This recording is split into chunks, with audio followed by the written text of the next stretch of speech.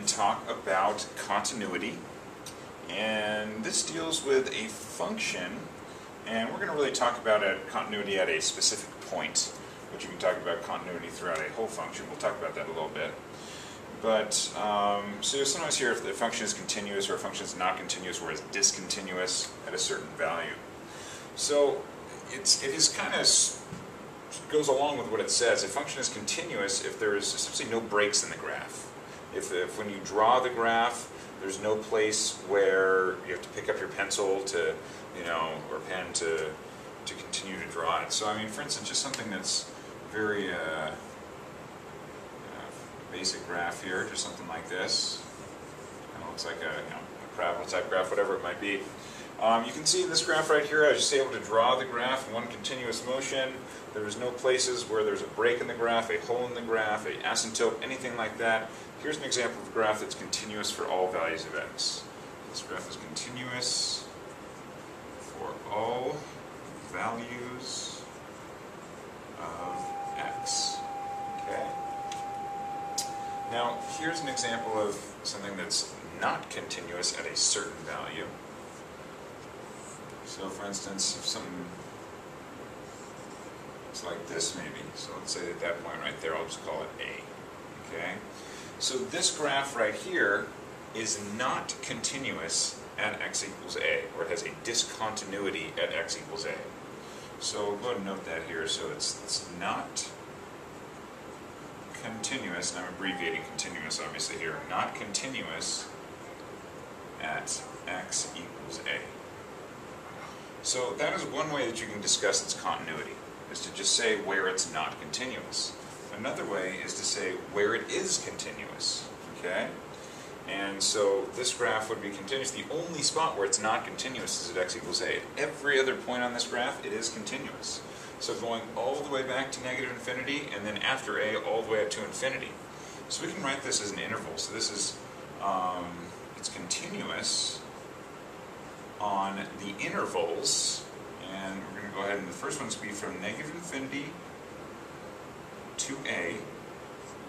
And so what that means, that's an interval right there. So in case that's the first time you've seen a notation like this is not like a coordinate point, like, if you plot a point 2, 5, it would look the same thing, but this means from negative infinity all the way up to A. And with this being a parenthesis here, it means it's not including A, meaning A is not continuous, but all the way up until you get to A, it is continuous. When you include something using this interval notation, you use a bracket, like that. So, and then anyways, it also is continuous from A all the way to infinity.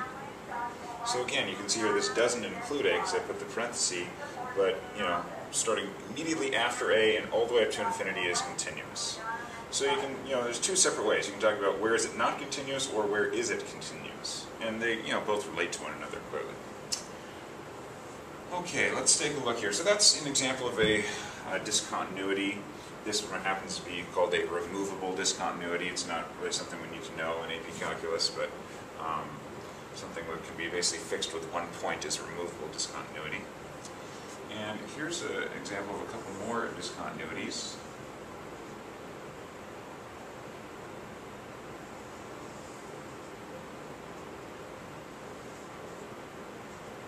So let's call this value here A, this value here B, and of course, on an actual graph there would be numerical values there, but I'm just using A and B to represent my x values.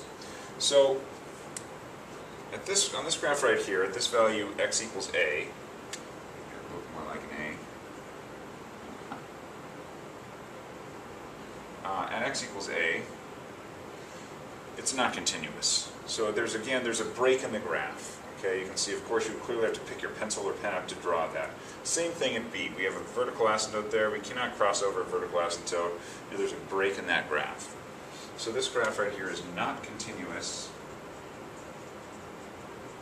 at x equals A and at x equals B. Okay?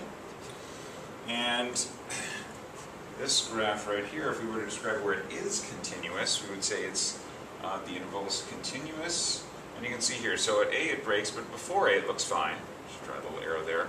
So it's continuous from negative infinity all the way up to A, but not including A, because at A this graph is not continuous. And then from A to B, in between A and B it's always continuous, and then from B to infinity. And some people might look and say, oh, but shouldn't we have a bracket here on this A? And we shouldn't, because this interval is describing its continuity. And at A it's not continuous. Whether or not there's a point there or not doesn't matter, it's just not continuous at A. So there's some examples of discontinuity and I guess continuity as well. So there is a formal definition of continuity. Briefly describe this here.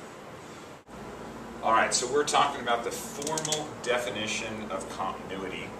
So what it says here is that if f is continuous at some value x equals a, so we're only talking about continuity at a specific point, in this case x equals a, there are three criteria that have to be met. One is that f of a must be defined. Okay, f of a must be defined, so there must be some value associated with it. Two is that f, or the limit, as x approaches a, of f of x exists. Hopefully that's spelled right.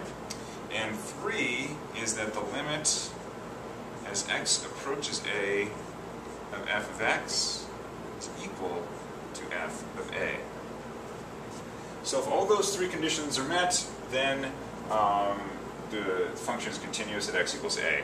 Just an example of where it would break down. Say we have something like this. So here's x equals a, for instance. Well, in that case, at x equals a, we have a hole in the graph, so that means in that case, f of a is not even defined. So at number one, already we've broken down. No good. Let's say we have that random dot up here. Let me say I'll put that at like 5, and this one right here at like 2. So in this case, f of a is defined, okay? At x equals a, the value is 5, so f of a is equal to 5. Is the limit of, as x approaches a, if f of x exists? Yes, it does. Okay, as I, approach a from both sides, my y value approaches 2, so the limit exists, it's 2. But down here, the y value, the f of a is 5, the limit is 2, it breaks down at 3. And similarly, if you had something like this,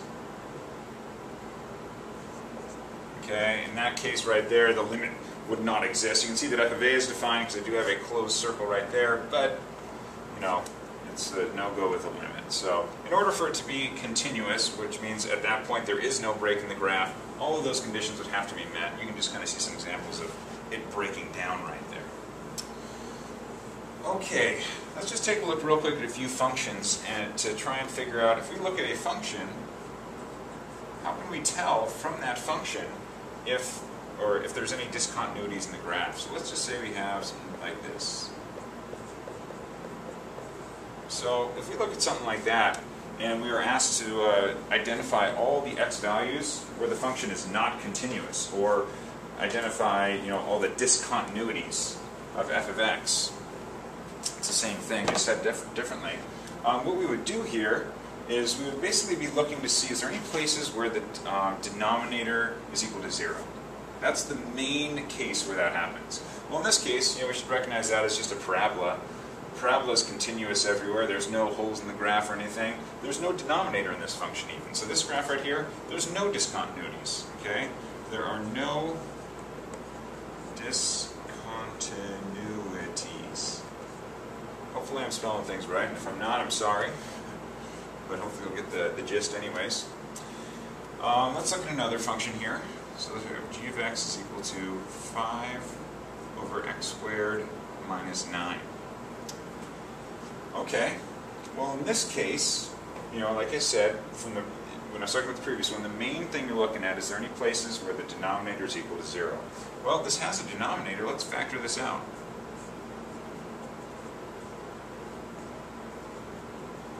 Oops. That factors into x minus 3 times x plus 3 on the bottom. So there's clearly x equals 3 and x equals negative 3 are two places where the denominator is 0, and therefore where this graph is not continuous. So this is not continuous x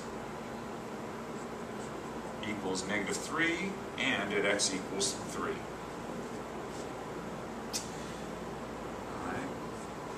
So one last case here, and this is another one that you have to be aware of. It's slightly different than both of those. Say we have something like this.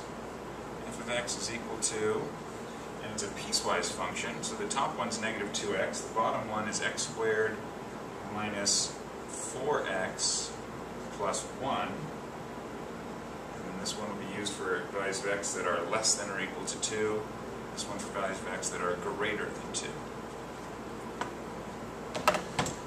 So with a piecewise function, the first thing you want to do is look at each function individually to see is there any places where each function individually will have any discontinuities.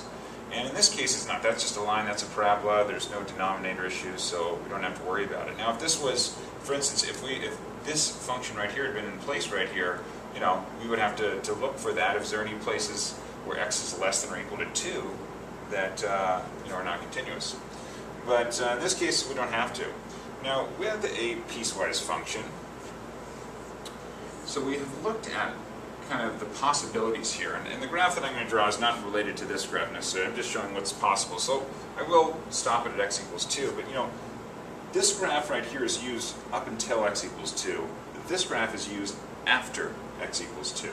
So, you know, and again, I'm not drawing these specific graphs, but say we have something like this. So say that first function goes to x equals 2 and leaves off right here. Okay, well, one option that could happen is our function then that picks up at x equals 2 and continues starts off down here at a completely different y value. So we have, you know, our initial function went to x equals 2, left off at some y value up here, and our other one picks up at a completely different y value. In that case, the function would be not continuous at that breakoff point, okay, in the piecewise function. Another option would be, you know, this initial function stops at some y value, and the other function picks up from that same y value. Okay? In that case, it would be continuous at that place where it's breaking off. So we have to test to see which of those cases it is. And we'd rather not have to sketch a graph each time for this. So what we can do is we can just check to see, you know, this leaves off at x equals 2. What y value does it leave off with at x equals 2? What we do, we just plug 2 in here. We get it leaves off at a y value of -4. Let's check to see what y value does this one pick up from at x equals 2. Well, I just plug 2 in here. Even though it doesn't include 2, it still is going to start infinitely close to 2. So we plug 2 in here, it'll be 4 minus 8 plus 1 is going to be -3. 4 minus 8, -4, yeah. And so you see you get two different y values. So this one leaves off at -4, this one picks up from -3. So it's kind of like this case. Obviously the y values are not -4, -3 that I've drawn there, but it's kind of like that case. So it means it's not going to be continuous at 2. Okay? If these y values were the same, it would be continuous at 2, and it would be continuous everywhere in that case. So this is not continuous at x equals